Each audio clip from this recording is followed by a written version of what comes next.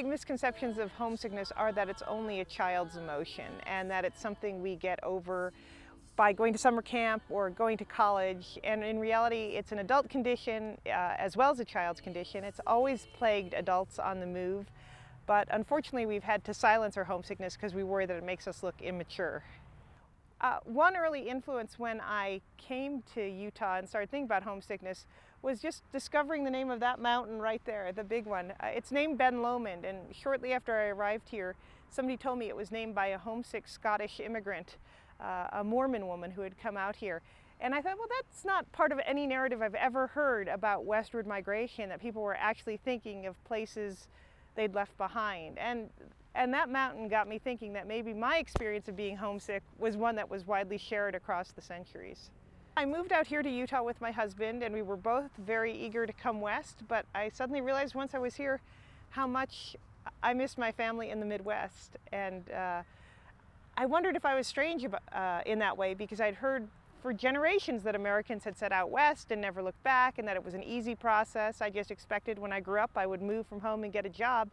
And suddenly I found that very difficult. And I wondered if I was some sort of anomaly. And the more I began to investigate the topic, I realized it was actually quite a prominent theme in American history, but one that had been overlooked by historians.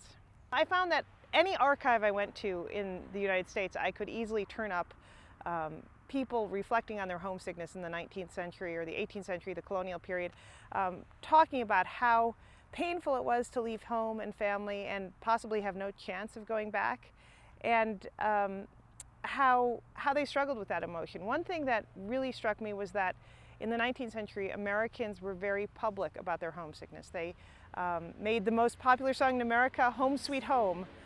It was written in 1823, and for the next several decades it topped the charts. And that one would bring Americans to tears because everybody seemed to have been moving in the 19th century. Home, home, sweet, sweet home. So it was this common publicly discussed emotion. There really wasn't a tremendous shame attached to being homesick. That's only developed in the course of the 20th century. In fact, it was so acceptable to be homesick that the military made accommodations for it. All sorts of institutions recognized that it was a real problem. For instance, during the Civil War, people who were acutely homesick were called nostalgic. Nostalgia used to mean a strong longing for home, and people thought you could die of it. So during the Civil War, over 5,000 soldiers on the Union Army were diagnosed as being acutely nostalgic, and 72 actually died of nostalgia. That's how seriously homesickness was taken in the 19th century. Here's a letter from a Civil War soldier fighting for the Confederacy in 1861. "Oh, how I wish last night, after reading your letter twice, to be with you and our sweet children. I can hardly sleep. My thoughts were of my happy home and dear, kind, sweet wife and our sweet ones." And his expressions of homesickness were absolutely typical of Civil War soldiers, black and white, North and South. I read hundreds of journals, and they all were saying the same thing. Unfortunately, Dawson never made it home. He was killed in battle the following year. The symptoms of homesickness that were most common were fevers, rapid pulses, dysentery was often associated with the disease, heart palpitations, throbbing of your arteries. All of these were listed as well-known correlates of the condition. And they could get so bad that people could actually die of the condition. As a result, during the Civil War, both armies were known to discharge soldiers if they were truly homesick, because the only cure for homesickness was to return somebody home.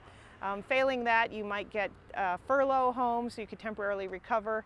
There were also all sorts of interesting regulations, like army bands were forbidden to play Home Sweet Home because they worried the song would make soldiers pass out or weep uncontrollably.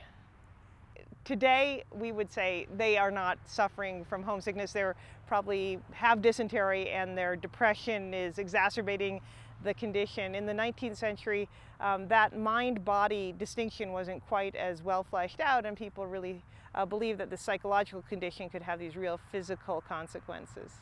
Well, I think there were lots of imperatives to move in the 20th century. We became a global power, and we needed a military that could deploy soldiers all over the world.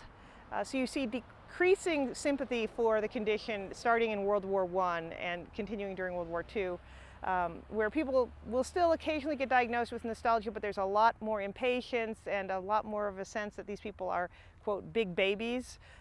During the Cold War, one doctor at the University of Pennsylvania called mothers who kept their sons too tightly wound to their apron cords America's gravest menace, because they were raising a generation of homesick sissies who'd be unable to fight the communists. So military needs certainly drove the